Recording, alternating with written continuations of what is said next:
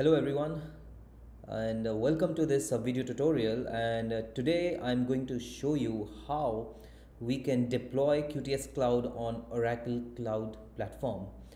Um, just a little bit of introduction that I would like to give you that we have already recently released a QuTScloud version C453 and this QuTScloud version C453 supports Google Cloud Platform, Oracle Cloud, VPS like Contabo, and as well as you can we support Huawei Cloud and Exoscale as well. So a lot of new cloud platforms we are supporting with our new version, and we have already covered a different video tutorial for Google Cloud Platform and also for Contabo. And so today we are going to cover how we can deploy it on Oracle Cloud.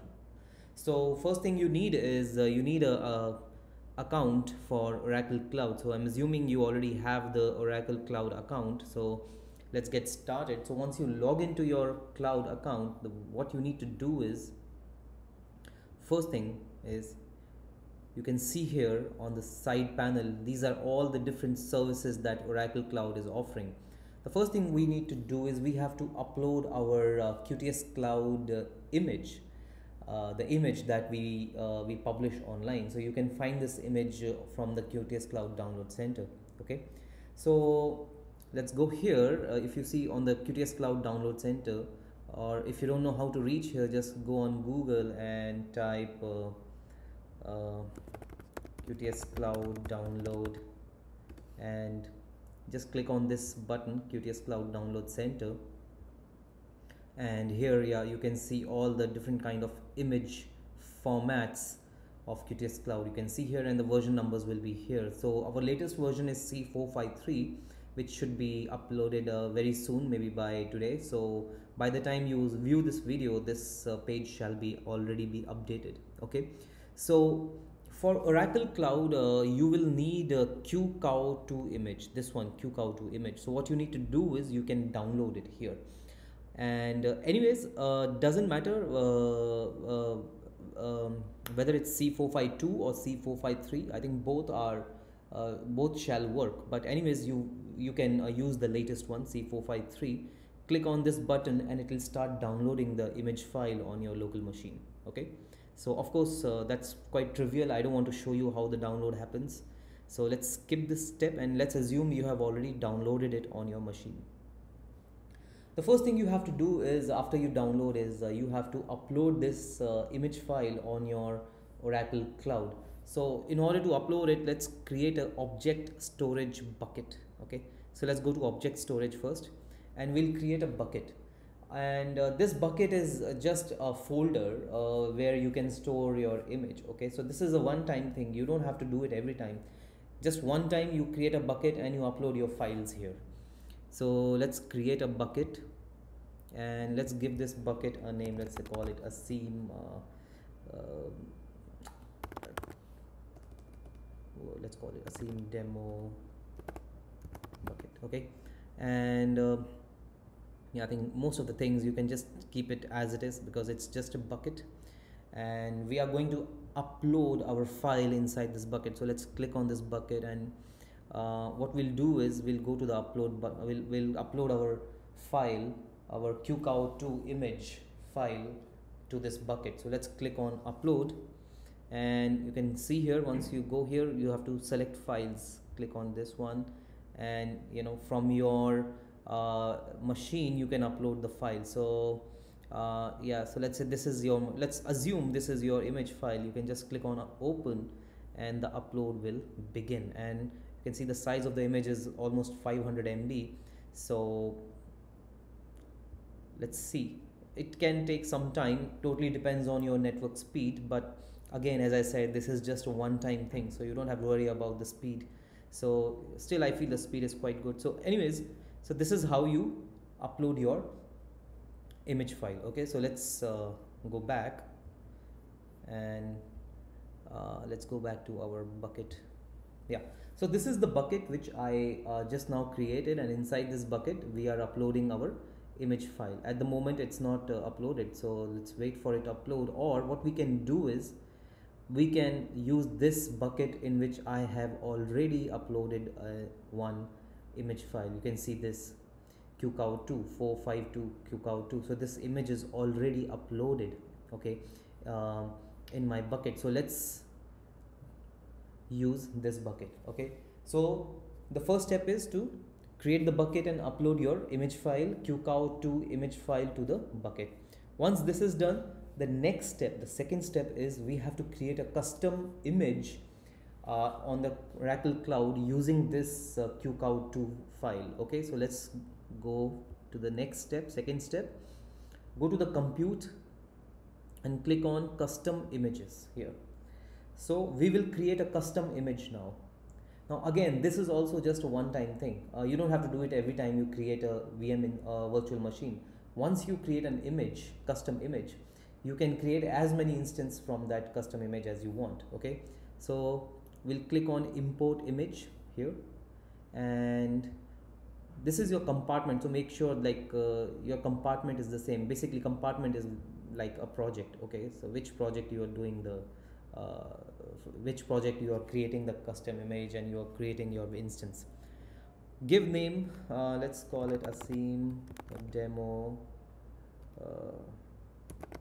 custom image. Okay, operating system has to be Linux. Import from an object storage bucket, because we have uploaded our QCOW2 image to a bucket, so choose this option.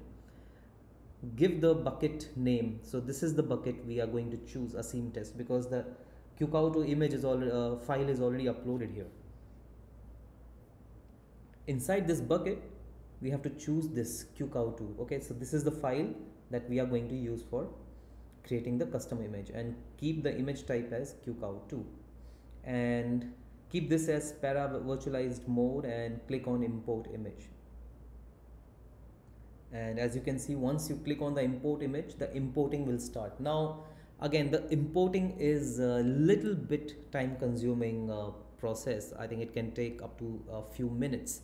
So you can see here it's in progress, and right now only only 0% is completed. So let's go back to your custom images, and yeah, you can see here this is the image I just now created, and this image is still importing.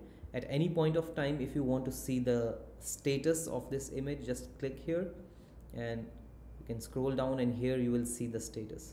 Okay, so in the meantime, let's do one thing, because as I said, importing a custom image will take time.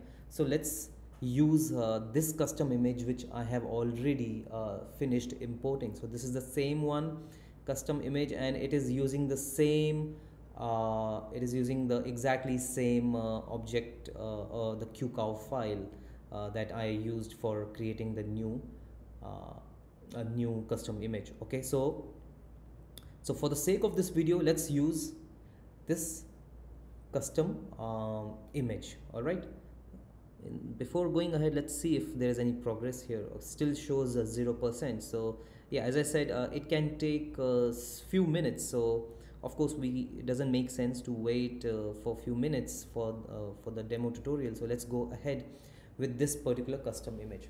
So guys, so this is the second step, creating your custom image. Now again, this creating custom image is also just a one-time thing. You don't have to do it again and again. Once you have finalized which image you want to use, you can just do this one time. Once you do this one time, you can create as many virtual machines from the same image as you want. You can create hundreds of virtual machines. Okay, so this is just a one-time thing.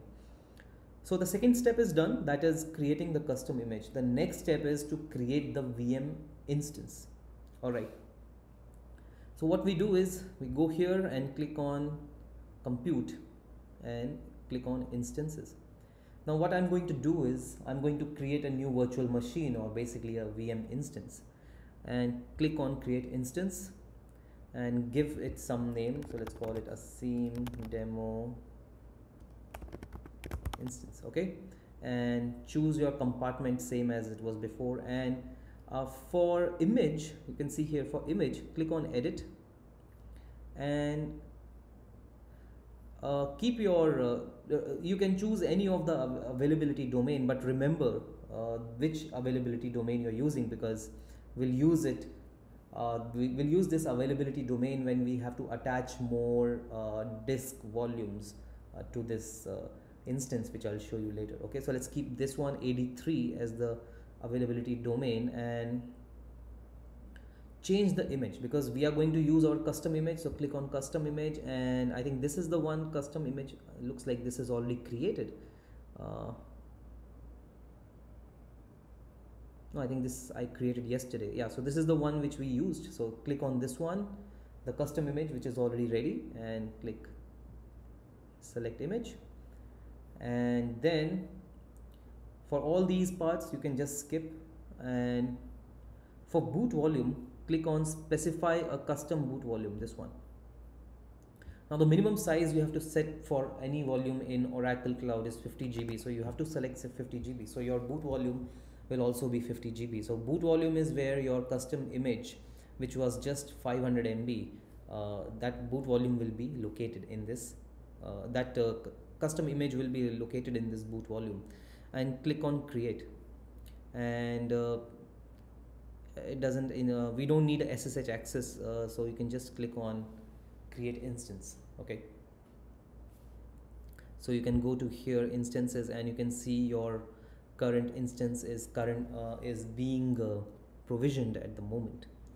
In the meantime, let's go to our custom image that we were creating just to see if it has progressed. So that was in the custom images, just to see the progress. So this is still importing, as you can see. So let's, and now you can see it's showing 10%. So that's why I told you it doesn't make sense for us to wait for this to finish, because it is time consuming.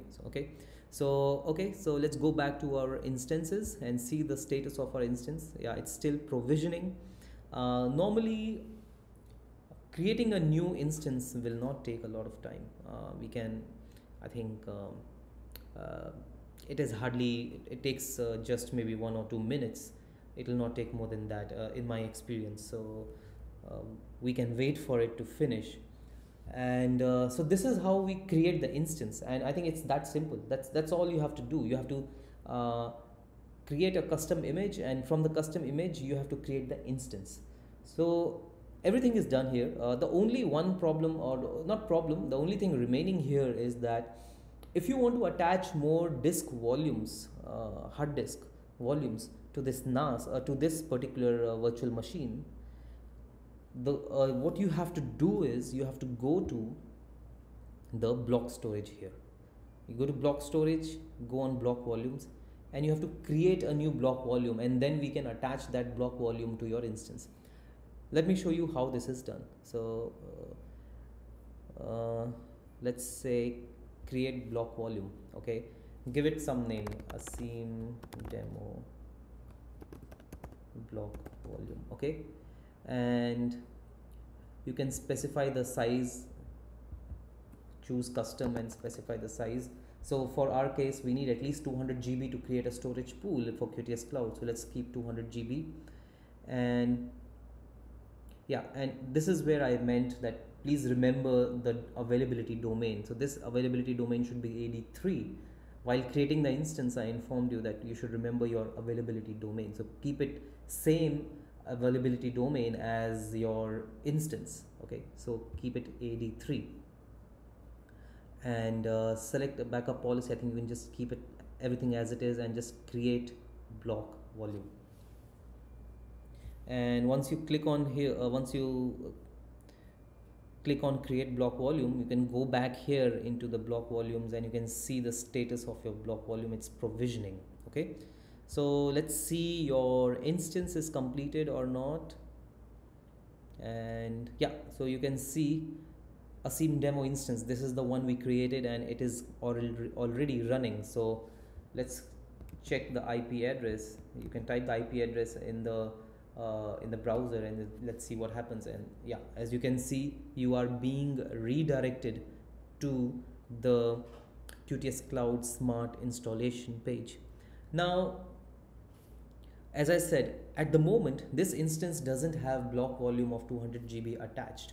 You can see here, make sure the hard drive has more than 200 GB of free space. This is because we want to create a storage pool, so we recommend you to have at least 200 GB. So that's why I said let's go back to the block volumes and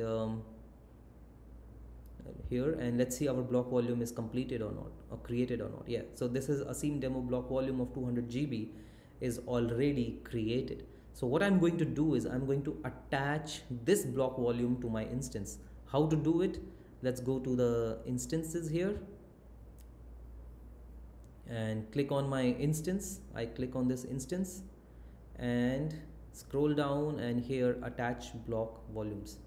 In here, click on attach block volume, and you can choose para virtualized, and you can select the volume, and this is the volume that we are going to use. This is the one we just created, Asim demo block vol. Okay, and you can give it any access you want. We prefer read and write, and click on attach.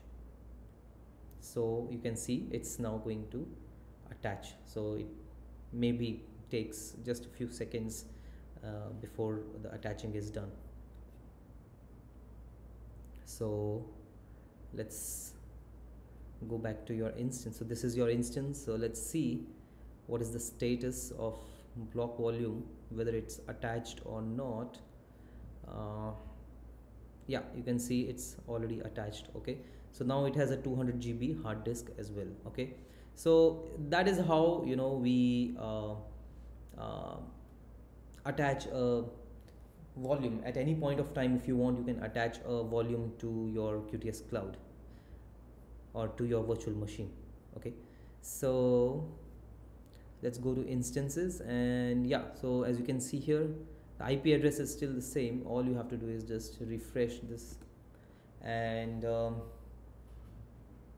yeah, so now what you can do is just click on start smart installation. So once you click here, you will be redirected to a page which asks for the license key. So you can enter the license key here. Okay, so that's how you create a instance on Oracle Cloud.